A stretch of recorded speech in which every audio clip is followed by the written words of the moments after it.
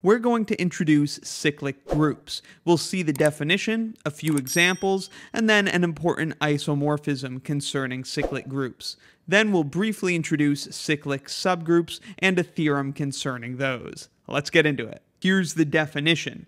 If G is a group consisting only of the powers of some element A, then we call G a cyclic group, and we call A its generator. So the entire group is generated by this single element A.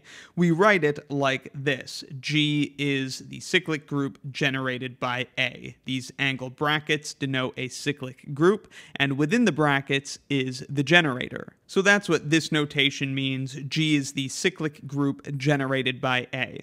Now notice, just because G has all the integer powers of A, that doesn't mean that G is infinite, since A could be an element of finite order. So even though we might have all integer powers of A, a bunch of them might in fact be the same. So our cyclic group could have all sorts of different orders.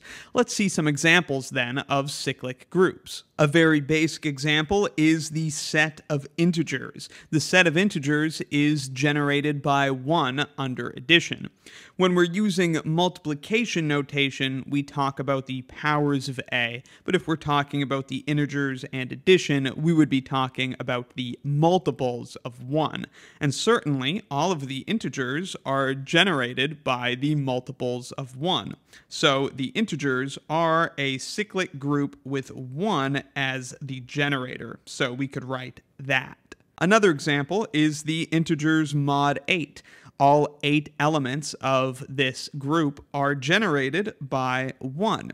Interestingly, we could also generate this cyclic group with a different element, like 3, for example.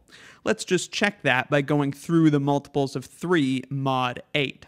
The first multiple of 3 would be 3. Then we would have 6, then we would have 9 mod 8, which is 1, and then 4, and then 7, and then 10 mod 8, which is 2, and then 5, and then 8, which of course mod 8 is 0. So we see how the multiples of 3 generate the entire group of the integers mod 8. Indeed, they are generated by 1 and 3. See if you can find a third generator for the integers mod 8. Next, we're going to move on to discussing an isomorphism concerning cyclic groups. For that discussion, it will be important that you're familiar with this result, that an element of order n has exactly n distinct powers, and if an element has order infinity, then all of its powers are distinct. I'll leave links in the description to my lessons proving these results. Okay, let A be a cyclic group generated, of course, by A, where A has order n. That means this cyclic group generated by A will have the n distinct powers of A, from the identity element E, or A to the 0, all the way through A to the n minus 1. Then we could consider a correspondence with this cyclic group and the integers mod n. The integers mod n, of course, contain 0, 1, 2, and so on, all the way through n minus 1. It is plain to see that there's a bijection, a one-to-one correspondence between these two groups. We could say that this function maps the integers mod n onto the cyclic group generated by A, and the function is defined like this. F of I is simply equal to A to the I. F of 2 brings us to A to the 2, for example. This function has an interesting property, which is that f of I plus j, by the function's definition, is equal to A to the I plus j. But then, by our exponent laws, A to the I plus j is the same as A to the I times A to the j. But then again, by definition of our function, that's equal to f of I times f of j. So in fact, by definition, this bijection between the groups is an isomorphism. Let me take a moment now to discuss notation. See, inside the function, we wrote I plus j, because I and j came from the integers mod n, which we are treating with the operation of addition.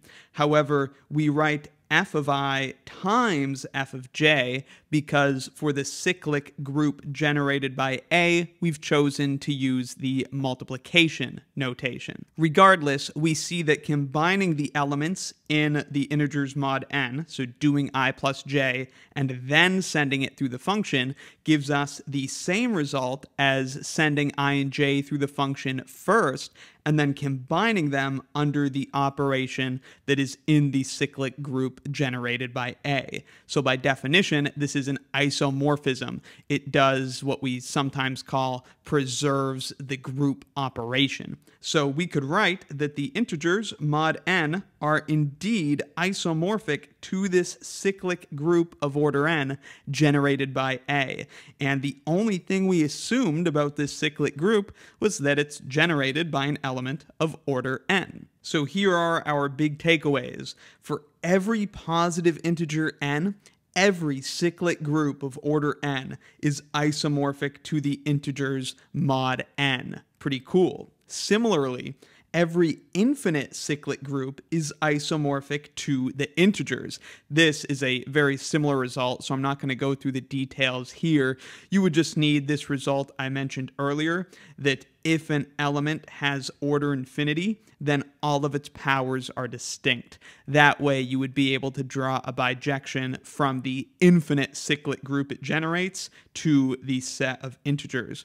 This, of course, also means that every infinite cyclic group, any two infinite cyclic groups, are in fact isomorphic to each other because they're all isomorphic to the set of integers. One more thing before we go. Certainly, the integers mod 15 is a cyclic group. For example, it's entirely generated by 1. But it also contains some subgroups that are cyclic. For example, consider the powers of 3.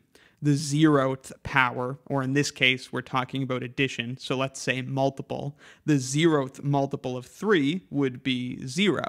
Then 3, then 6, then 9, then 12, and then 15, which is 0, so we'd actually just come right back around. If it wasn't already clear, that's why these are called cyclic groups, because, at least in the case of finite order, a generator will eventually complete an entire cycle, and then just keep looping through the group repeatedly. A couple things you might notice here is that if we combine any of these multiples of 3, we get another multiple of 3. 3 plus 6, for example, brings us to 9. 9 plus 12 brings us to 21. Mod 15 is 6. If we combine multiples of 3, we get another multiple of 3. The second thing you might notice is that if we take the inverse of any of these multiples of 3, like negative 6, for example, this is also a multiple of 3. Negative 6 mod 15 is congruent to 9, the third multiple of 3. What if we take 12? The inverse is negative 12, which is congruent to 3 mod 15. This means that, in fact, all the multiples of 3 actually make up a cyclic subgroup of the integers mod 15, and this is the last fact I want to point out. Here is a more general discussion of what we just went over. If G is a group and A is an element of G, then the product of any two powers of A is certainly a power of A as well. Notice we're now using multiplication language and notation. We could see, for example, that A to the m times A to the n, the product of two powers of A, is of course another power of A. It's A to the m plus n. Secondly, the inverse of any power of A is also a power of A. If we take A to the n, its inverse is A to the n to the negative 1, and this is just another power of A. It's A to the negative n. So we have closure, we have inverses, therefore the set of all powers of A is a subgroup of G. called the cyclic subgroup of G generated by A. So we could write the cyclic group generated by A. This is a subgroup of the group G which contains A. And in fact, this leads us to an interesting theorem, which is that every subgroup of a cyclic group is itself cyclic. And we'll prove that next time. Hope this was helpful. Let me know in the comments if you've got any questions.